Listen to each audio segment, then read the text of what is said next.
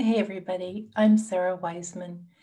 Today we're going to talk about how to work in mediumship, specifically how to connect with your beloved departed, the people who love and who love you, who have transitioned. Now, when someone transitions, it's very difficult to know that you won't be able to connect with them in the way you used to. You want to have a sign from them or know how they're doing, just know that they're okay. So, in many cases, there are things you still need to say or do around your relationship with this person, and maybe it didn't get resolved before they passed. Death is incredibly confusing. Even when we know somebody's going to die, if we have a warning, and it's a natural thing, such as if they're very old, we can be shocked when it actually happens, when they actually do transition. And if a person's death was unexpected, or if they were young or in the prime of their life, it can be even more difficult to accept that they're gone. And of course, if it's a person we were exceptionally close to, such as a lover or partner or a child, we may be devastated and not know how we're going to pull through the grief and move on. And finally, if we had a conflict with the person and we never resolved the conflict, we may feel deep regret and remorse as time goes on. So, while we know that death is natural and we know it's part of the cycle of life, and yet death takes us all by surprise. Even if it's expected, it takes us by surprise. Even when we know it's going to happen, we don't always believe it. I know in my own life, when my father died, he had been sick for 2 years, terminally ill, but I didn't really understand that he was dying until a few hours before his death. Again, it's like I knew he was terminally ill, but I somehow thought he was going to get better. Terminal, and yet this idea that there would be a miracle or something would change. And of course, he did pass, and the grief was very shocking, even though it was completely expected, and it took a long time to get over. Now, soon after he passed, my father, who was never spiritual at all, not religious, very practical man who liked sports and spy novels, right? He began to show up as a spirit, and I began to communicate with him both beyond the veil and in this physical world. And it was such a gift. It was such a gift. So I believe this is one of the most important things we can learn to do is how to connect with our beloved departed so that we can enjoy the comfort of connecting with them at a soul level. Again, my father never in his lifetime would have been interested, and yet here it was. It happened. This is possible for all of us, even if we're not spiritually inclined, so to say. So, of course, you can work with a medium to connect with your beloved departed. A lot of really gifted folks out there who can do this with you. And yet, the truth is, you also have the power to create this connection yourself. This is something you can do safely and easily, and you can do this simply by going into a relaxed meditative state. And I think it's much better for you to learn this skill because then you're going to have a much deeper connection and a much greater understanding and much greater comfort and healing if you do it yourself. You're going to have that direct connection with your beloved departed instead of having a third person as a triangle in the connection.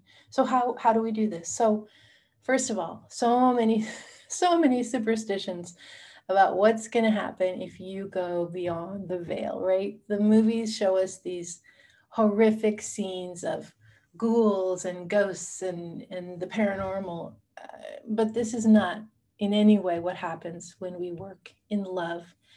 And when I say love, I mean the highest vibration of love.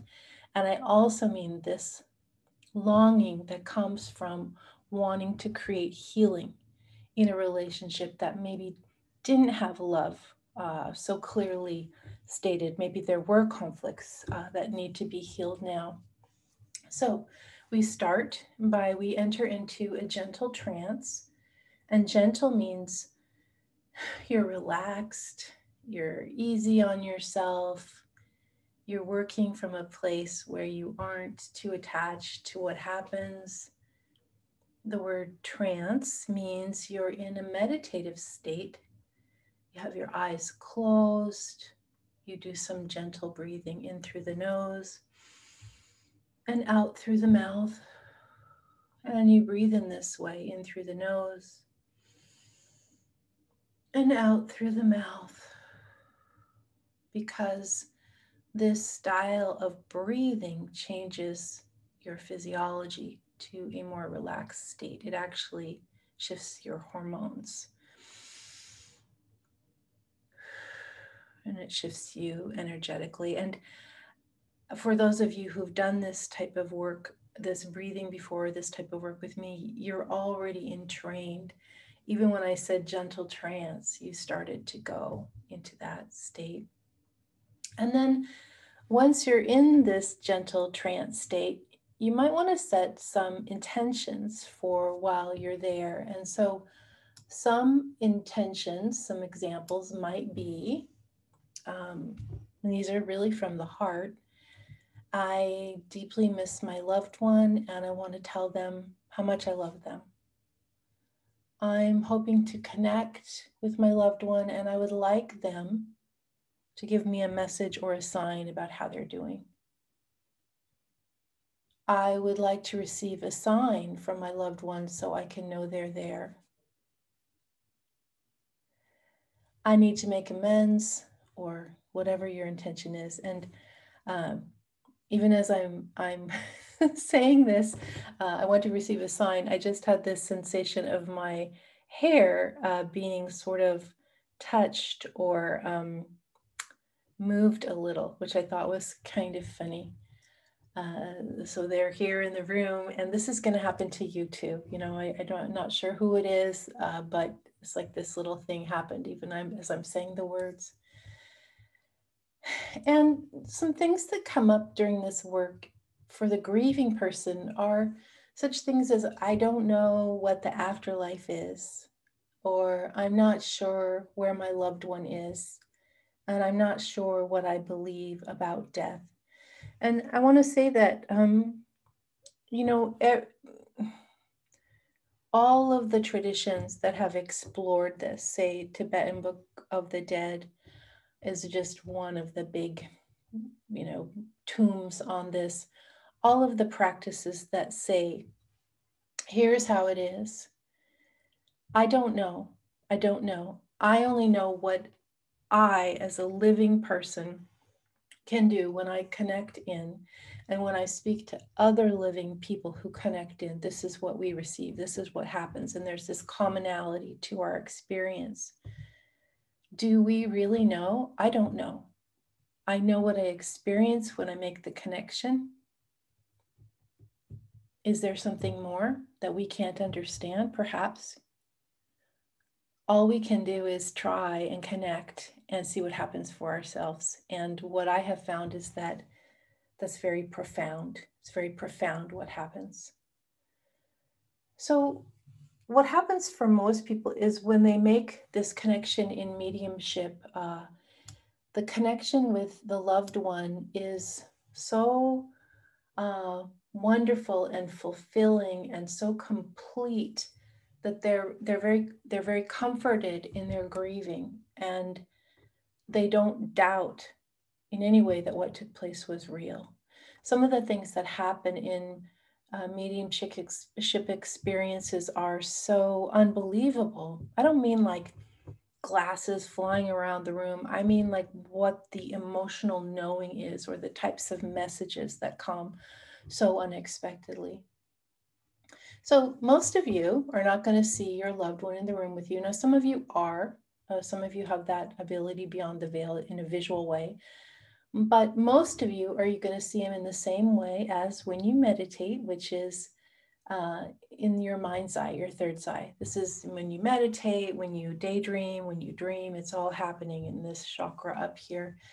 And again, this is the most common way most of us are going to see our loved one, is when we're working in our third eye. Now, some of you are going to see, some of my family members are very strong mediums and they see apparition in the room. So if that happens, great, go with it. If that doesn't happen, great, go with that. It's fine. So in our third eye, we're in the gentle trance. We're relaxing. We pay attention to our third eye and we can receive communication in a few ways. Visions are one of the ways that your departed will show you things in your mind's eye. And maybe you'll suddenly have pop into your mind's eye an object that has a meaning or a symbolism for you. Or the departed may show you themselves doing an action, almost like a pantomime, or like they're doing a sketch for you of something that they're trying to communicate that they want you to understand. My dad often came. My dad was not a handyman in any way, and he often came, or sometimes, well, it hasn't come this way lately, but he often came with like a tool belt, like a contractor would wear, to show me that he was fixing things up or building things. It's very direct and kind of a funny thing, since that was not his practice. So visions. Telepathy is a way of communicating with your family and friends who've crossed over. So you're just in this gentle trance state and suddenly you just know they're there. You aren't able to talk with them the way we talk with our mouths or our voices in the living world, but you'll be able to have telepathy with them. And what I often experience, or other people also describe, is it's almost like when you're trying to talk with someone underwater, you can see the mouth moving, but you can't hear the words clearly. With the departed, it's very similar. You can often see that they're trying to talk to you, but where it comes in is, your clairaudience as a telepathy. It comes in as a telepathy. You don't hear the actual words. Now, occasionally you are going to hear actual words in the room, but just what happens is unique to you. So allow this.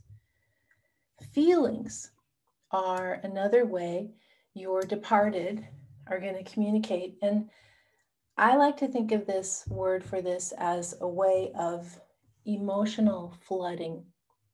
So when you're having emotional flooding, you feel an intense emotion all over, all at once. You feel it throughout your body, throughout your mind. It's as if it's washed into your cells. And your departed loved ones are often incredibly adept at creating this kind of profound feeling state for you. And you might think of it like, a lot of cases, a love blast or a surge of light or a surge of heart love. And this is why, this experience of working in mediumship for yourself, it creates such healing when we have this emotional flooding with and from this departed loved one. Everything is released and everything is solved. We just understand at a much higher level the bigger picture of us as, souls together in this lifetime and in all the lifetimes, returning and again to work with each other. Signs are also very easy for some departed to create, and these could be very simple signs, such as you're thinking about a loved one and then a bird flies right onto your windowsill and stays there and looks at you, and you simply know in your heart that this is your loved one. Or maybe some of you have experienced a beautiful rainbow will suddenly form. You've been thinking about your loved one, or something unexpected happens and you just know it's your departed. So these are beautiful ways, and animals especially are very adept at being messengers from departed world to our world, being messengers for the departed. And when we move deeply in the connection with our family and friends who've crossed over, we see that the realm they inhabit is profoundly light. Again, it's this energy of love. In this world of the living, there's a lot of lower vibration and a lot of grittiness and a lot of dissonant energy. But in the land of the departed, what we experience when we're communicating is this different realm that they're inhabiting that doesn't have any of that. And I think this is probably why, a lot of religions use this term of heaven or nirvana or, the promised land or the promised place, or this idea of this beautiful resting place. Because when we are in connection with the departed, that's what it is. It's as if they've gone up and they're completely healed and they're at peace and they're in joy, all the things that maybe they couldn't experience in this lifetime for whatever reason. And they go to this place and there they are, and they're able to communicate this to us. They're able to communicate this to us. And finally, I would say that the departed aren't just sitting around waiting for our phone call of mediumship connection.